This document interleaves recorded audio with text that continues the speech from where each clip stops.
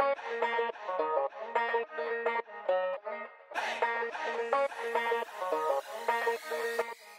right, hey, so for the first time on the show, George Stoia from Sooner Scoop. I was messing with you, George. We've had Eddie on the show, we've had Josh on the show, so we've got to complete the Sooner Scoop trio over here. Thank you so much for joining the show. I really appreciate it. Yeah, hopefully I live up to the billing. I know Josh and Eddie, they're great guests, especially, Eddie's such a character online, as everybody knows. So hopefully I can provide some insight. Yeah, no, I'm sure. But we love your content over there. I cannot recommend it enough. That's how I've kind of familiarized myself with Oklahoma over the last year or so. You guys do a hell of a job, and you got a way more professional setup than I'll ever have. So I can't recommend the content enough. But I wanted to ask you, I know it's been a while, so it may be hard to kind of remember this exactly, but when the news broke that Oklahoma was coming to the SEC, from an outside perspective looking in, it seemed like a lot of maybe the fans were not overly thrilled. Is that an accurate assessment? And I assume that's changed because it seems like the Sooners are so fired up to join the SEC now. See, I think it's kind of the opposite. I think fans were generally excited, at least most fans. And then I think about a week set in, they're like, wait a second, this is going to be really difficult to compete in this conference. I think it was one of those things that people were kind of tired of the Big 12. And I think they look at it in a perspective of, when TCU comes to town or Iowa State comes to town or Kansas, it's just not as fun to get up for. And they're playing all these 11 a.m. kickoffs. And I think there was a lot of fans that thought they were getting screwed over by the TV deals and all that kind of stuff. And they're like, oh, this is awesome. We're going to get to go play the best of the best. I think OU fans are very prideful in their school. They believe that it's a blue blood when you're talking about college football. And so I think people were really excited. And then as time progressed, I think more fans were like, oh, wait, are we ready for this type of a move? And I think now that it's set in the last couple years, I think that excitement is ramping back up, especially now that you see the schedule, you see who they're going to get to play and who's coming to town. I mean, when Alabama comes to town, how can you not be jacked about that? Tennessee with Josh Heupel, the storylines there, chances to go play at Ole Miss. I mean, it's crazy. We've already started looking at booking places to stay next year for these trips, and they're already booked up because OU fans have already taken all the hotel rooms, the Airbnbs, all that stuff. And so I think OU fans are pretty excited now, but I think they were excited when it first happened, mostly because they just wanted to get out of the Big 12. And they also know that to be invited to play in the SEC means something. It means that your program is worth playing in there. And I think that that's the way it's viewed across the board is it's an invitation, right? Like, it's not like they just pick anybody to come play in the SEC. And I don't know how exactly it went down. I think OU and Texas probably reached out to the SEC, but the SEC obviously welcomed them in to the conference. But I think that there's a lot of pride there for OU fans. And while I think there's a little bit of being scared, I think generally most people are excited. Oh, yeah, it's going to be one hell of a time. I promise you, this will be unlike any college football season ever, and we're just embarking on this journey, so can't wait for it. One thing I really wanted to ask you about Dillion Gabriel and Jackson Arnold and what went on behind the scenes there, because obviously Dillion Gabriel, fantastic season, goes off to Oregon. Looks like he's going to be their starting quarterback, and we all know how involved Oregon is in NIL. I have no knowledge. Surely you have a better handle on this than I do. I assume Jackson Arnold's, he's probably making a good amount of money, 5-star quarterback. I've heard we had Josh on the show. He was just singing the praises of this kid, so the high expectations. But are we living in a world now where even Oklahoma, mighty Oklahoma, can't really afford to have two high-profile quarterbacks due to money? Did that factor in at all, do you think? I think what Oklahoma did is they're betting on Jackson Arnold eventually being a better quarterback than Dillion Gabriel. Because right now, Dillion Gabriel is a better quarterback than Jackson Arnold because of his experience. The way he played this last year, I mean, if they don't lose to OSU or Kansas, there's a good chance he's sitting in New York for the Heisman Trophy ceremony. And I'm not saying he would win the award, but he had the statistics to be in that conversation this year, and the way that he played against Texas, obviously everybody remembers that drive and all of that. So I think, though, that OU looks at Jackson Arnold and says, man, he's got more talent.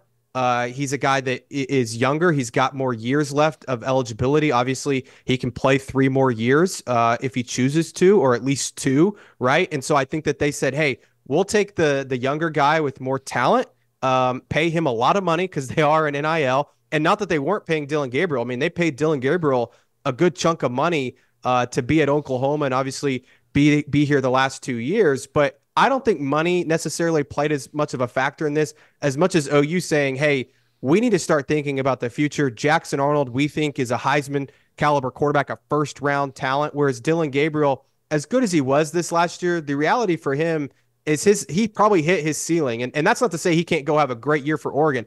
I think he could compete for a national title at Oregon. That's how good he is. But I think Oklahoma says, hey, we'll take the lumps with Jackson Arnold in 2024. And maybe that's going 8-4, 9-3, turns the ball over a little bit too much. I mean, we saw what happened in the Alamo Bowl, but they're looking at 2025 and saying, man, think about that experience under Jackson Arnold's belt, how much talent he has and the talent they're bringing in around him.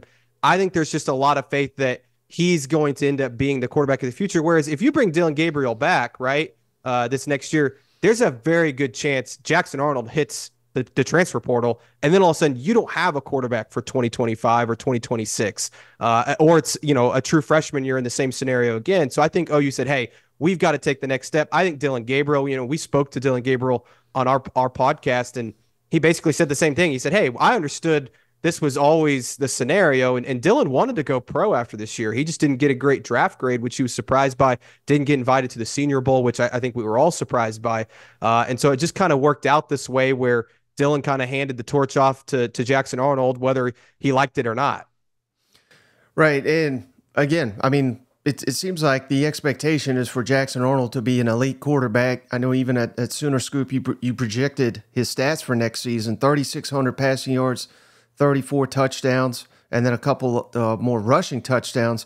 Now, that's high expectations, but that is kind of par for the course at Oklahoma here the last eight or so seasons for their quarterback. So, I mean, is it wild to expect Jackson Arnold to be a top 5 quarterback in the SEC, if not immediately, within his first 2 seasons?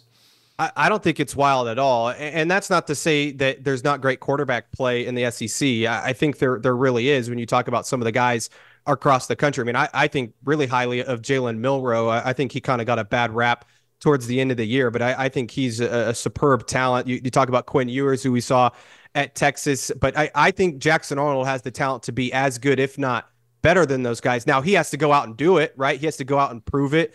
We have to see it on a consistent basis. He has to cut back on the turnovers. I think his relationship with Seth Littrell, the new offensive coordinator, is going to be very key. I mean, they lose Jeff Lebby, who obviously had a very efficient offense this last year, but there's a lot of faith that Seth Littrell can be that same offensive coordinator in the sense of throwing the ball down the field, being able to run maybe a little bit better than what Jeff Lebby did. I mean, they kind of run, different offenses, Seth Littrell air raid, Jeff Lebby spread offense, but kind of mixing those two together is I think the plan. And that's kind of why Jackson Arnold wanted to stick around. But I think he has the arm ability. He can run the football. I think he's a really smart kid. I think he has all the intangibles that you want in a quarterback. Now, what does that look like going up against the Alabamas of the world every single week?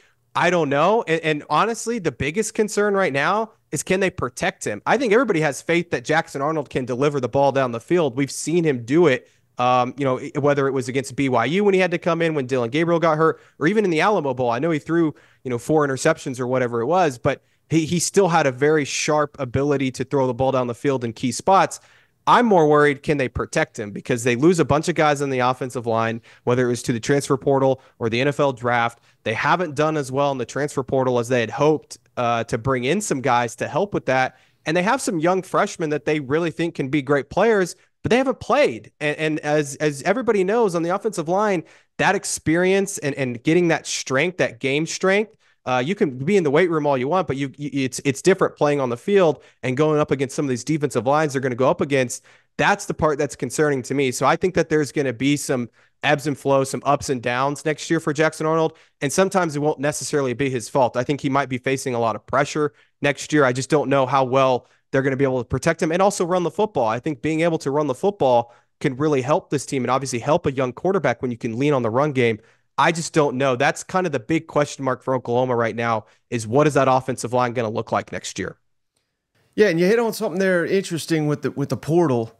And I'm seeing it from Oklahoma fans that, maybe the NIL game is not where they thought it would be, but, it's not, I don't know how fair. I mean, I don't know that if it's fair for any fans, George, but I mean, we all do it in the SEC. We didn't get this guy, we're not paying enough, all this.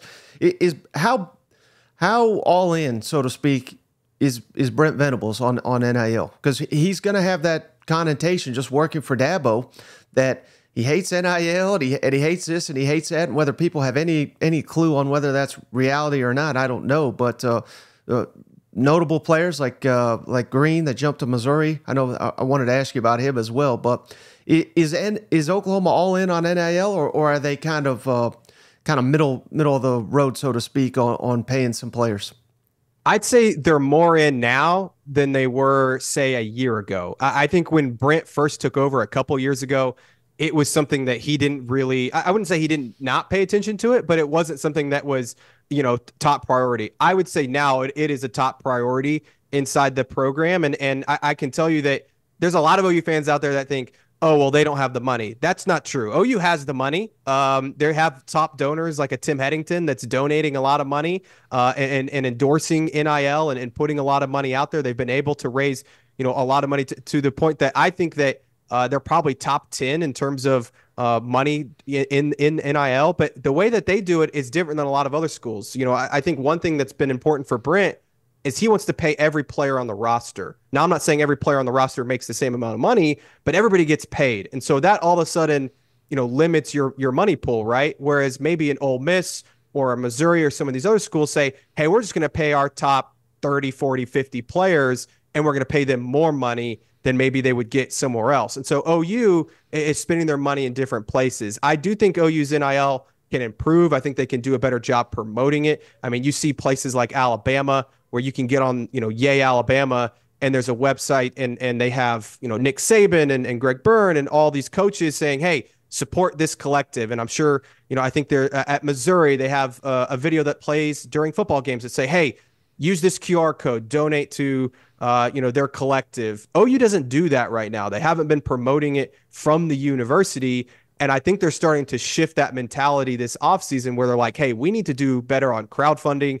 Right now they're trying to do $2 million fundraising. That would be huge because, again, if you were able to get that extra $2 million, that can maybe go to your lower level players, and then you can spend more money on the bigger named guys. But I think Oklahoma is also a program. I mean, Brent Venables has said from the start, this is going to be a relationship program, not a transactional program. So they're going after guys maybe that want NIL, but it's not their top priority, if that makes sense. They're trying to build a culture and relationships, and that's great. And I think that everybody would applaud that and be like, that's the way to do it. But in today's world, when you see Ole Miss and what they're doing and building through the portal, I think OU fans are like, man, why aren't we doing that? Why aren't we just paying the $1 million it takes to get whoever, right? Or what Tennessee did to get a Lance Hurd who OU wanted from LSU. I think that's where it gets complicated. And that's why I think this season's going to be really interesting because you have multiple programs like an Ole Miss or Missouri that's spending all this NIL money to basically build their team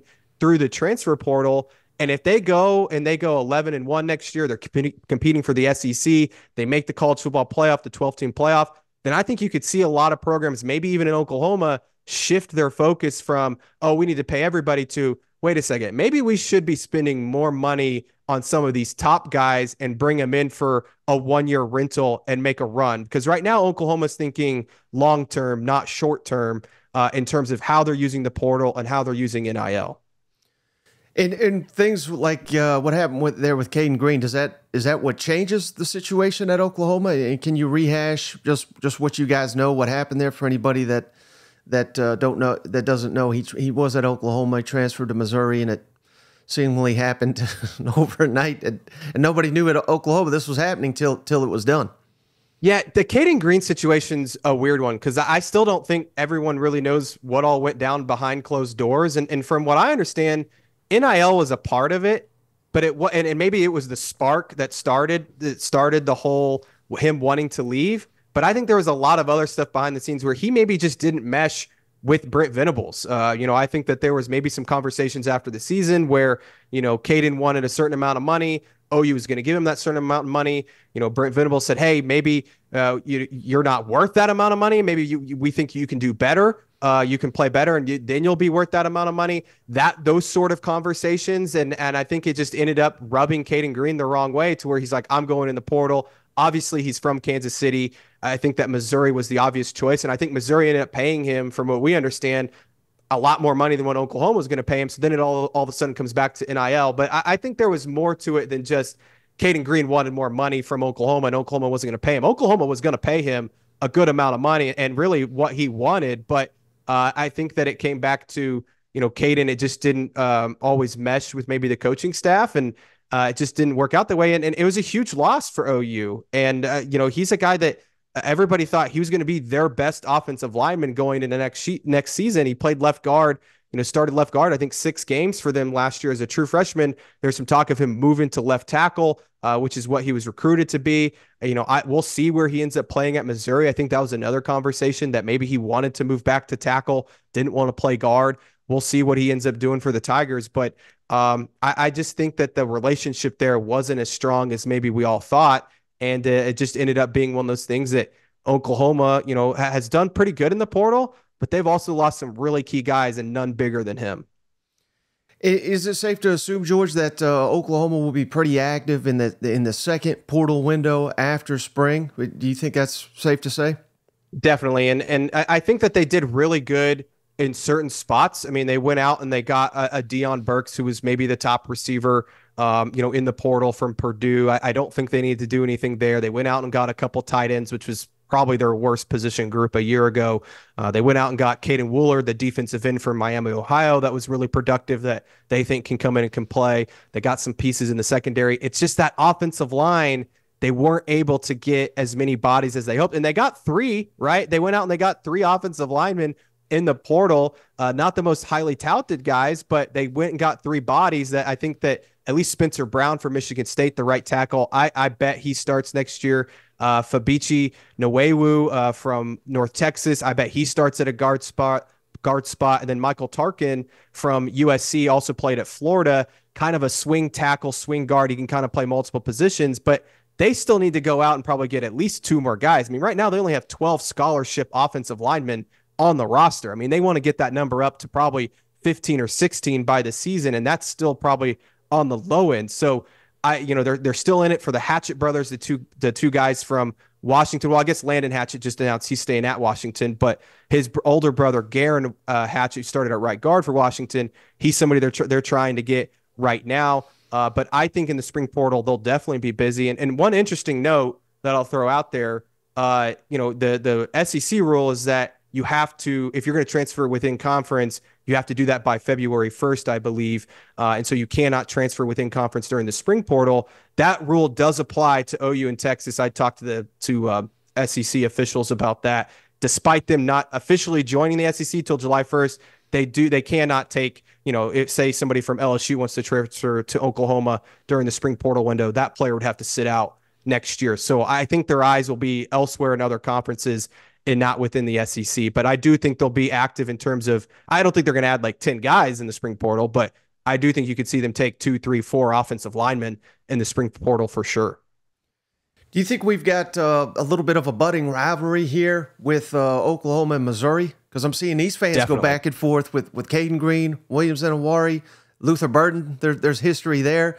And hey, this is a different Mizzou. We had at last media days, George, we spoke to about 50 people, and about half of them said, well, Missouri, that's not a rival. We should beat Missouri every year. We just not been beating them. And I picked up a little bit of that from Josh. Not that he went that far, but he basically just said, when we were playing every year, they were down here, we were up here. Now they're a lot closer together.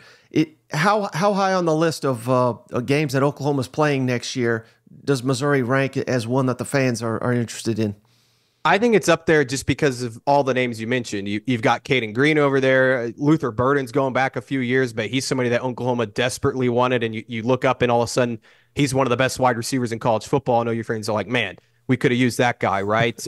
You got Williams and Nwaneri and that whole situation where Oklahoma thought he was going to get him, thought they were going to get him, and then all of a sudden he flips a couple days before. So I think that right now Missouri's had the upper hand when it comes to recruiting and the portal and all of that.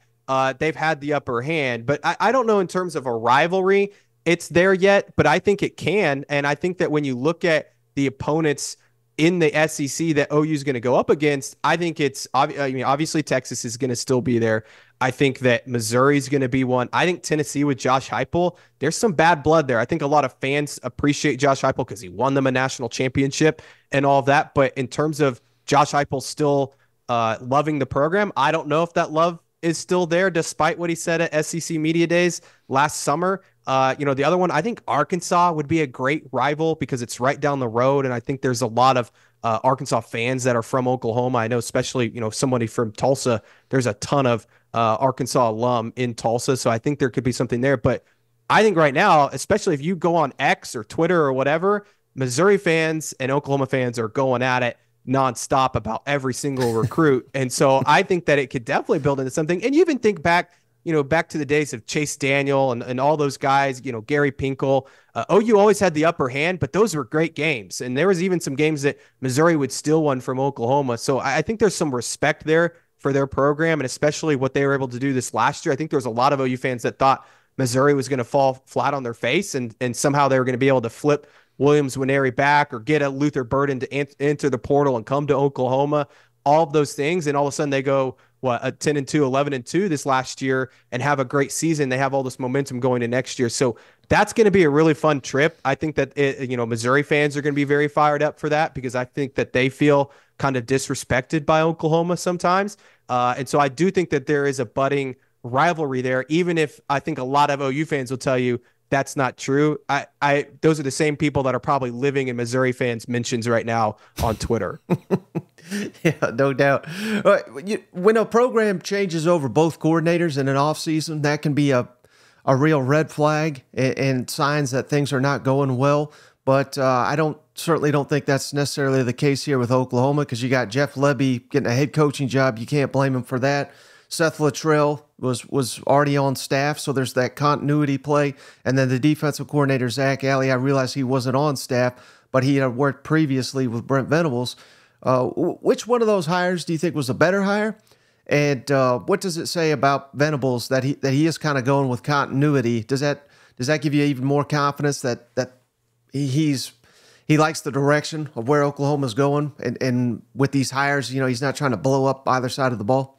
Yeah, I like both hires, but I'll start with Zach Alley because I do think that was the better hire just because I'm not saying Ted Roof wasn't doing nothing. He wasn't doing anything for Oklahoma as the defensive coordinator, but he definitely didn't have a huge role in terms of what they were doing defensively. I mean, he was kind of a yes man in some ways for Brent Venables, somebody he was comfortable with, obviously worked with him at Clemson, very experienced, has been a head coach before, even though he wasn't very successful, has been a defensive coordinator before, but he wasn't calling the defense. I mean, it was Brent's defense. Brent was running the show. Ted was just there. He wasn't somebody that was out on the recruiting trail a whole lot, wasn't somebody that was evaluating talent and all those things. Zach Alley's going to come in and do those things. I don't know if he's going to be calling the defense necessarily, but eventually I do think he will be. I don't think Brent's ready just yet to hand over his baby in terms of calling the defense, but I do think he views him as somebody in a couple years that he can hand the reins to and become more of a CEO head coach, as you've seen some of these other head coaches that have been extremely successful, Kirby Smart, Nick Saban, all these guys, that's what they've done, is eventually hand over those duties. And Zach Alley's somebody that is a really good evaluator of talent. He's a really good recruiter. I mean, he's shown that whether he was at Clemson as just a GA or even at some of the smaller schools, Jacksonville State, Louisiana Monroe, even Boise State, all those places he was able to find some of those hidden gems. And now that he's at Oklahoma, he can not only find hidden gems, but he can also go after some of those top-rated linebackers, and Brent Venables trusts him to do that. So I think he's going to bring a lot to the table. Again, I don't know what exactly his role is going to be next year in terms of calling the defense. I don't think they're going to give him those duties just yet. but he is somebody that I think will free up Brent Venables to be a little bit more of a head coach, focus on things like game management, helping out with special teams, which was a terrible unit last year for Oklahoma. Zach Alley also has done special teams before, both at Louisiana Monroe, Jacksonville State, and Boise State. He helped with special teams. So I think that they think he can help there. As for Seth Littrell on the other side, I think it was the easy hire, but I think it was also the smart hire. And there's a lot of people, not necessarily inside the program, but a lot of fans that wanted Jeff Lebby fired after the season. I mean, they looked at those Kansas and Oklahoma State games and they pinned it on Jeff Lebby and the offense. And you look at the metrics, OU was top 5 in almost every category in terms of efficiency, moving the ball, scoring points. They were really good at that. But if you watched the games, there was a lot of times that they stalled out or that they had just a head-scratching play call that you're like, why would you call that in that situation? Or they went away from the run, or they went away from Dillion Gabriel throwing the ball down the field. And I think that a lot of people said, man, Jeff Lebby, he runs an efficient offense. They go really fast, all of that. But OU needs to slow it down. They need to have better situational awareness. Their game awareness wasn't very good. And I think there's a lot of people that think that Seth Littrell will have a lot better situational awareness. They're going to slow the football down. I think Brent really wants to slow down the game. You look at, 2 years ago when Oklahoma went 6-7, they played the most defensive snaps of anybody in college football. And I think that did not make Brent Venables happy. So they tried to slow down the offense, which was, I think, the 3rd fastest offense in college football in 2022. They slowed that way down this last year. I think they were still top 20 this last year, but I think they really want to, put that pace a little bit lower. I think they want to bring their time of possession up, hold on to the football a little bit longer, give their defense a little bit longer breaks so they're not playing as much. And I think Seth Littrell is going to do that. He's also going to run just a little bit different offense where they can run the ball. At least they hope can run the ball a little bit more efficient in the air raid and kind of those things. I mean, he's a former fullback, so you'd like to think that he's going to, want to run the football, whereas Jeff Lebby didn't always lean on the run. So I do like that hire. Do I think that they could have gone outside and made an even better hire? Obviously. I mean, there's a lot of people that wanted them to go after, Ryan Grubb at Washington, the guy from Kansas whose name's slipping my mind who went to Penn State. I think there's a lot of people that thought he would have been a great hire. But in terms of wanting to keep the continuity, like you said, I think it was important because all of a sudden you go out and you get somebody from the outside. They probably want to bring in their own staff.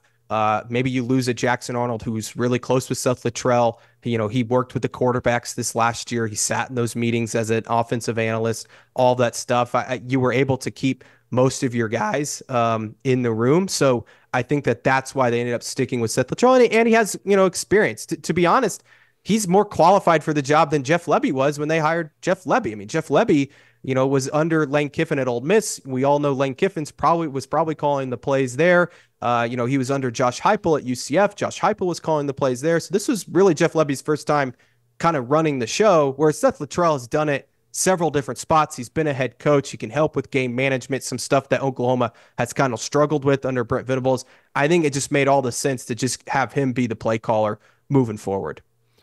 Well, we've already talked about Missouri game. You hit on Tennessee briefly there. Is there a game on the SEC schedule specifically for Oklahoma that you're looking forward to more than any other? And let's say putting Texas aside, because I realize what that rivalry means to Oklahoma, but is there another one that is kind of the top on your list? It's got to be LSU, man. Going to Baton Rouge. I'm hoping that's a night game. I've heard it's unbelievable down there at Death Valley. There's some – I don't know if there's bad blood between OU and LSU fans, but you talk to OU fans and they talk about, that 2003 Sugar Bowl when they lost to LSU down in New Orleans. They're like, LSU fans were just the worst. I'll never go there again. I hope they never play LSU again. I'm looking forward to that because I think it'll be a lot of fun. I think LSU is going to have a good football team next year. It's the last game of the season. And when you talk about OU's schedule next year, I know there's a lot of people out there that's like, well, 7-5, 8-4. I think there's a chance, that they're maybe playing those last couple of games. They play Alabama at home, and then they turn around and play LSU on the road. Let's say they win those 2 games. Maybe they get into the college football playoff. Maybe they get a chance to play in the SEC championship game. I don't think that's going to happen, but you never know. And in those last 2 games, if you can still win against Texas, you beat Missouri, Ole Miss, which I think Missouri and Ole Miss, those are kind of toss-up games. We'll see what those 2 teams look like. And you got to go on the road to both of them if you're Oklahoma. But those last two I think will be a lot of fun. And maybe they're heading to Baton Rouge with a chance to sneak in as one of the last teams into the college football playoff. And I think LSU could be in the same boat. Maybe they're playing for something bigger too in that last game. So that's the one that I've circled. And even before it was the last game of the season, I was like, man, I can't wait to go down there and see what a game day looks like there, because I've heard it's quite the spectacle. And I mean, Oxford's going to be awesome going to Ole Miss. I've heard that's quite the scene. That's one that we've been looking at trying to book. There's just nothing available to go. I think a lot of OU fans have that one circled as the one that they really want to go to. But for me personally, I think LSU is going to be quite the trip. All right, last thing for you, George. Really appreciate your time. Where do we stand on horns down, and why are Texas people so soft about that? It's funny. I think that the majority of Texas fans actually agree with OU fans, and maybe that's me being naive, but I think Texas fans kind of enjoy it a little bit. But I don't know. I mean, Texas fans, they're very what's the word? They're very prideful. I think in their university, and I think that they just think it's kind of trashy or tacky to kind of use their hand signal against them. But that's just how Texas is, man. It's the same narrative about Texas is back, and we're going to do this every year. They're top 5. And I think that Steve Sarkisian is great. I think that they're, going to do a really good job. I think he's got that program headed in the right direction. I'm not so sure about Rodney Terry. That was a whole debacle about that. But look, when you beat Texas, I think you gotta throw the horns down. And I hope the SEC, it's going to be interesting to see, because, the Big 12 took a pretty hard stance on it, where they said, hey, if you throw the horns down, it's a 15-yard penalty against your team the last few years. I don't know if that's been asked to Greg Sankey, what they're going to do about that, because I know now, the University of Oklahoma, they've always had kind of a policy that any type of, public photos, anything like that, the cheerleading squad, even coaches weren't allowed to publicly throw the horns down and promote it on social media because they didn't want to get in some sort of beef with Texas. Now, the last few weeks, I've seen, OU coaches posting photos with recruits doing the horns down. So I don't know if that policy has now changed now that they're in the SEC, because they don't care anymore. But it's going to be fun, man. I think it's a lot of fun. And look, anytime you can poke the bear like Texas, I think, OU fans and SEC fans are going to take advantage of that, because they do get pretty upset about it. Especially the folks with inside the program. I think most Texas fans, though, outside the program kind of have some fun with it. I know Sankey's been asked about it. I've been there when he's asked about it. I can't think of what he said, but just a heads up. I don't know how familiar you are with him. I'm sure it's like a taunting thing. Like if you're doing it in someone's face, it's probably a no-go. But if you're just doing it for fun. But that guy, hey, as great as he is, he's the best commissioner in college football. He is elite at dodging questions and saying a lot that says nothing. So be prepared for that up here at the upcoming media days in Dallas. So, George, can't thank you enough. Before you go, can you tell our audience how can they find you? How can they follow your work and find you on social media? Yeah, you can find me on X, Twitter, whatever you call it. Just my name, George Stoia. That's Stoia. Soonerscoop.com with On3. That's a good place to check out our work too. So you can find everything. Most of my stuff is on Twitter. You can follow me on Instagram if you want, but I don't do a whole lot of posting on there. But Twitter is usually where I'm at, usually firing off some dumb tweets. But yeah, that's where you can find me.